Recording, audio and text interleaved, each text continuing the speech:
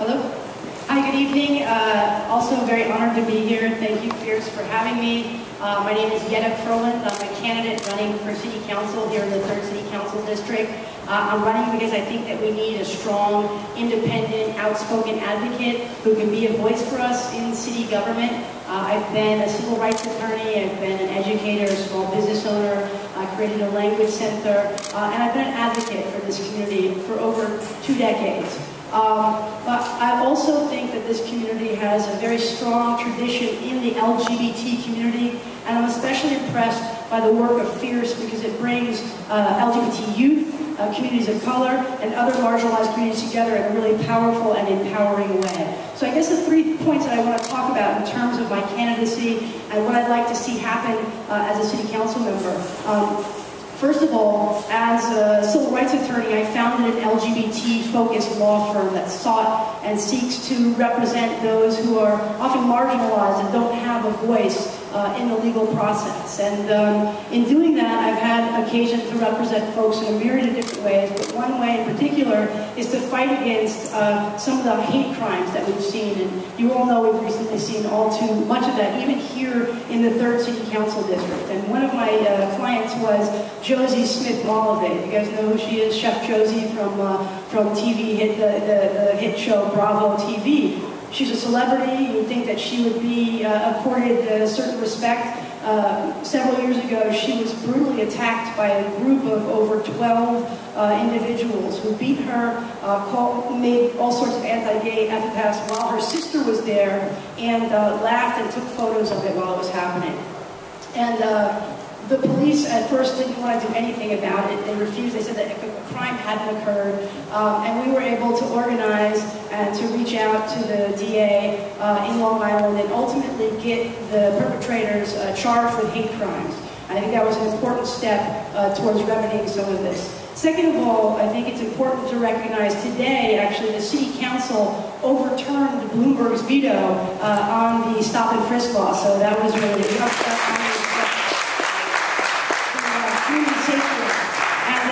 You'll see me in City Council continuing to build bridges and connect the dots. I see myself as working in coalition. I think that's why I've gotten the endorsement of people like former Mayor Dinkins, Freddie Firece, Councilmember Jonas Rodriguez. And third of all, and finally, I just want to say, I passed out an article from the New Civil Rights Movement that recently talked about a 3-point plan that I have to try to remedy some of the problems with the spate of hate crimes. Because we all know it's not spates. This is an ongoing, consistent problem. And, you know, the police may come beef up security for a little while. We have press conferences, but then the problems continue. I know I'm out of time, but I look forward to working on that as well. So thank you very much.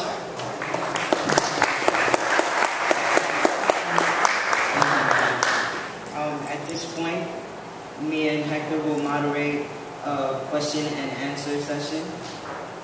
You each have about 2 minutes to answer each question, and our timekeeper Fred will keep track of how much time you have to answer each of those questions. So actually, we'd like to give you each 3 minutes to answer each question. The first question is for Yetta, followed by Corey. The first question is, as you may be aware, stop and frisk has been a practice conducted by the NYPD that has resulted in illegal searches of people based on race, age, gender identity, sexual orientation, and other identities.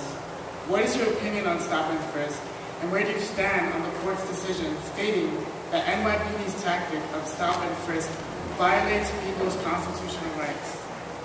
Sure. As I said earlier, I was delighted by the decision in City Council today. Many of my friends were the folks involved in the lawsuit that was victorious. I was very proud of the federal judge for taking a principled and civil rights position on this issue. I have long stood out and spoke up against the policies of stop and frisk. I helped to organize and take part in the silent march that happened in Harlem a little over a year ago. And I also am one of the lead attorneys who initiated a federal lawsuit, a different federal lawsuit, more from the consequences of the wrongful arrests and activity that was happening during Occupy Wall Street, but also addressing the issues of stop and frisk. And basically, I think we need legislative reform, we need judicial reform, and we need to be able to set our NYPD up for success. The police department, the police officers should not be people that we fear.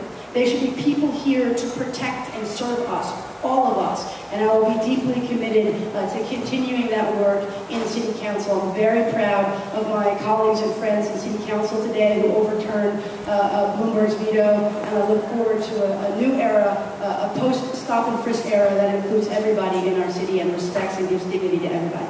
Thank you. I totally agree that stop and frisk has been a policy that has disproportionately, in gigantic numbers, targeted people of color, especially young people of color, in a way that has not helped the city. Numbers don't lie. And what do the numbers show? The numbers show that 99.2% of all stops result in no gun being found, which is a supposed reason to stop people and frisk them, to find a gun. So what happens? It divides local communities, and it doesn't just divide local communities that are predominantly residential communities of color. It divides communities like the heart of the West Village. If you look at the statistics from the 6th precinct on stop and frisks in this neighborhood, the population here, the residential population, is overwhelmingly Caucasian and white. But the stops are overwhelmingly done to young people of color. I'm sure many people who are part of Firece, who are here tonight, have been stopped for no apparent reason.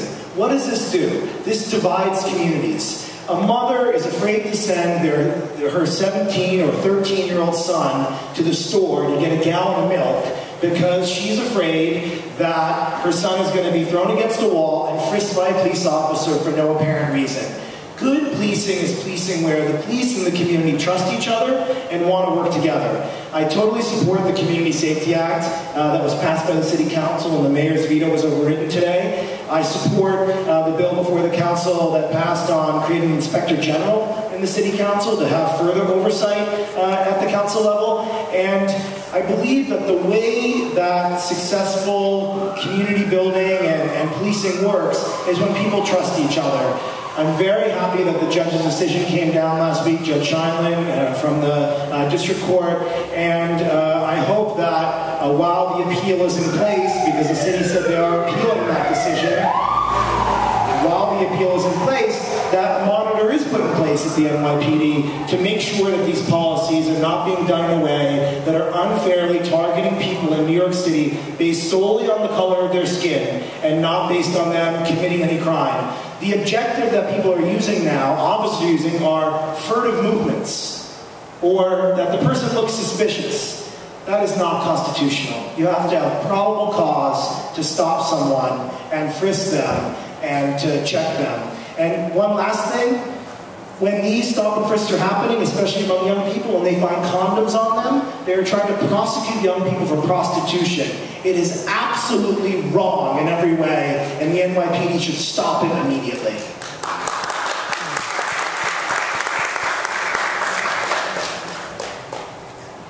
This question will be for Corey, followed by Yetta. In the West Village, we have seen a difference of opinion concerning the issue of safety. Some people call for increased policing to address violence, but for many LGBTQ people of color, that is not the answer. What would you do to bring safety in the West Village that accommodates different stakeholders in the West Village? It's a great question. It's an important question. I do not believe that the answer is increasing police on the streets. We have seen that it hasn't worked. What needs to happen is the way police interact with both young LGBT youth of color and the broader community needs to be in a respectful way, in a way that understands different people, where they're coming from and why they're here. Let's look at the history of the West Village. It is a place that's been for artists, bohemians, gay people, gender non-conforming people that came here and were part of this community and made this community a beautiful community. We have to not demonize people based on the color of their skin, who they are, how they express themselves. And I think one thing that needs to really happen is, and I want to do this when I'm on the council, is to work with the local police precinct, the 6th precinct, as well as One Police Plaza, not on putting more cops on the street, but on working with the local police precinct on saying, this is how you interact with young people. This is how you interact when there is an issue.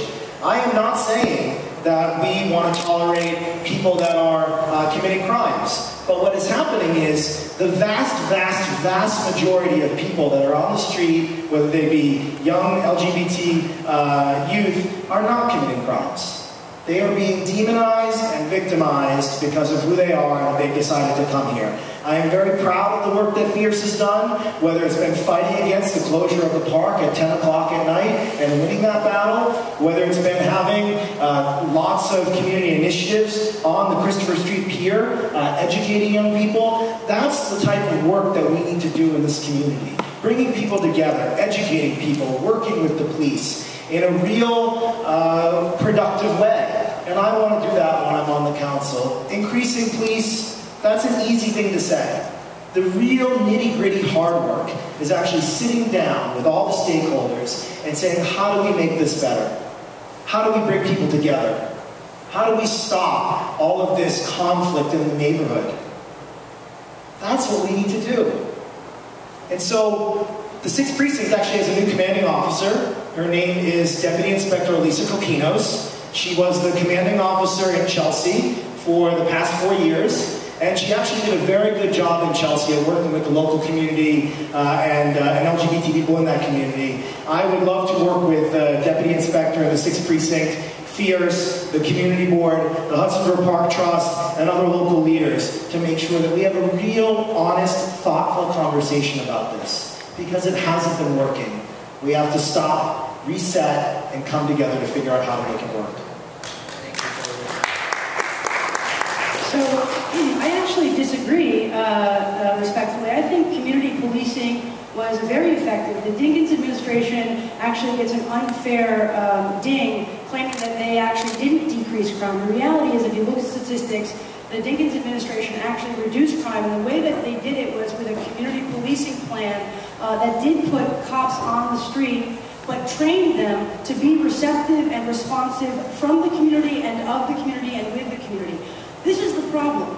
All communities, including marginalized communities, of course should live free of fear of being harassed or intimidated by the police, but they should also be able to utilize the police if and when they need them. Meaning, we need to create an NYPD. We need to totally reform the NYPD and set them up for success so that they are responsive to the needs of everybody, irrespective of race, gender, and sexual orientation. I actually happen to be the legal counsel for the Gay Officers Action League.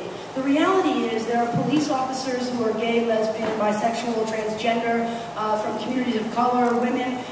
We need to make sure that we're building bridges and coalitions between all of our agencies, including the NYPD, so that they are fully serving all communities. Everyone pays the same taxes, everybody is afforded the same opportunities and resources from our government, whether that be from the fire department, whether that be from the police department, whether that be from our public schools, and everybody should be able to benefit from that. When I talk about dealing with the problem with the spate of hate crimes, what I've proposed is that we do actually have, because every time there's a hate crime that's happened, recently on 23rd Street, earlier the unfortunate death of Mark Carson, the immediate response of the 6th Precinct and the NYPD is to beef up security for a few days. And to be, I have to say that the 6th Precinct has been very receptive and responsive to the needs of the community and wanting to help and address this issue. The problem is we can't just show up for a few days and then disappear. We have to look long-term. And the other thing that we need to do, what I would do as a city council member, is make sure that we're capturing incidences, giving more teeth to the CCRB if there are problems within the NYPD, as well as capturing incidences of hate crime so that we can prophylactically look at the where, when, and how this type of violence happens so that we can get our NYPD to stop it from happening towards the LGBT community, towards communities of color, towards the LGBT communities of color, and for all New Yorkers. Thank you.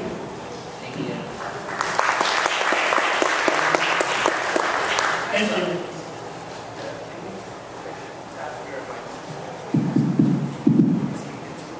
Hello? Much better, okay. Do you want me to say that again? I'm just kidding. The following question is for Yetta, followed by Corey. The percentage of homeless youth in New York City is increasing. and over 40% of homeless youth identify as LGBTQ. Along with the lack of beds and services for homeless youth in New York City, there are a lack of community and senior centers. If elected, what work will you do to restore social services and shelters for LGBTQ youth, homeless folk, and senior citizens?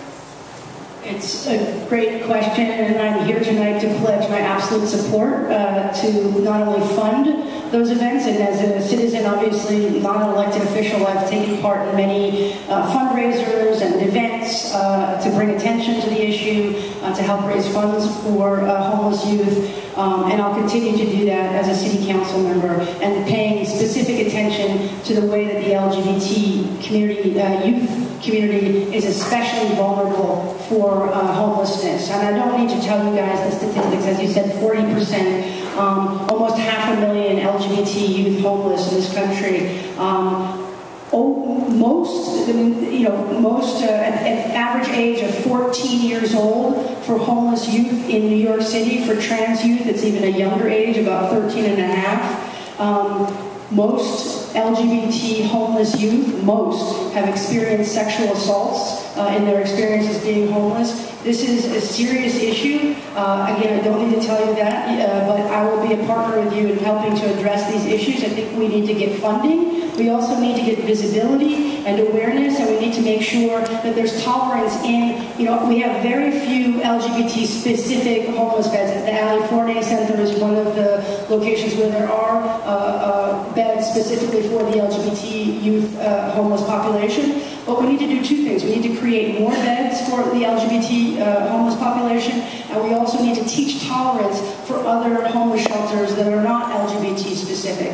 We also need to think about the way, again, communities of color, women, and subjugated gender are even more vulnerable in those communities, and I would work to do that. And I've also worked with organizations like Hollaback NYC. Hollaback is an organization that deals with street harassment and street violence. Has a website that helps people who are being antagonized in the street to capture those incidences and kind of make it public. I think it's an eloquent way to deal with some of that violence, not just for the LGBT community, for the trans community, for women, and for anybody who is unfairly and discriminatorily targeted in those ways. Thank you. It is such an important question. My mother, who lives about 35 miles north of Boston, in Salem, Massachusetts, helps run the homeless shelter in Salem. And I, 2.5 years ago, or 2 years ago, I don't remember the exact amount of time, joined the board. I'm on the board of the Alley Forney Center. So I have been doing this work in a really meaningful way with Carl Siciliano and all the folks at AFC, and making sure that the stories of young LGBT people who are homeless are actually told. Because that is the most moving thing for people. When they hear about a 13-year-old, or 14-year-old, or 15-year-old who has been thrown out of their home, who is sleeping on the subway at night, who is unable to get a shelter bed, or when they do, as Yetta mentioned very accurately, they're in typically a shelter system that is not understanding, that is not accommodating, that doesn't understand their specific needs, and in many times is dangerous for them to actually be in that shelter system. So what do we need to do? Right now, the beds that we have in New York City are funded by DYCD, the Department of Youth and Community Development. And that is a city agency that the City Council funds on an annual basis. New York City has a $78 billion budget. That budget is a budget of our priorities. What do we prioritize in New York City? 2 years ago, it was either 2 or 3 years ago, there was a fight both in Albany and down at City Hall on cutting beds. Cutting the number of existing beds. Like, we have too many beds for homeless LGBT youth. It is insane. This is not the way our budget processes work in New York City, and this is not the way we need to come up with a solution for this. The Alley Forney Center is going to be opening an amazing building called the B. Arthur Residence. B. Arthur from the Golden Girls left over $1 million to the Alley Forney Center to build a residence in her name for LGBT youth who are homeless.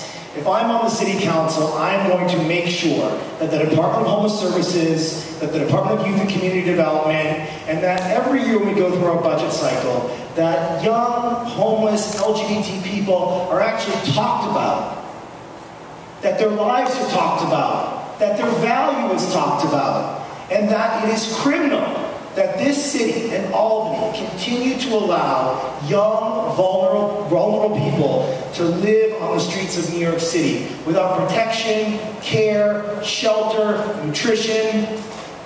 It is immoral. And I will not let it stand when I'm on the council. We are very lucky. Lou Fiddler, who is terminated out of office, who's from Brooklyn, has been a champion on the issue of LGBT youth in the city council, and I will be honored to follow in his footsteps, continue to advocate for homeless LGBT youth.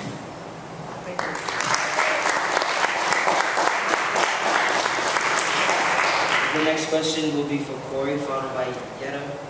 As most of us know, St. Vincent's Hospital was one of the only emergency medical spaces for residents and visitors of the village. However, due to gentrification in the neighborhood, we have seen it taken out of the community. What will you do to bring a hospital back to the West Village community? It's one of the most important issues that we talk about on the Lower West Side of Manhattan. I live at 15th Street and 7th Avenue, 3 blocks from the St. Vincent site.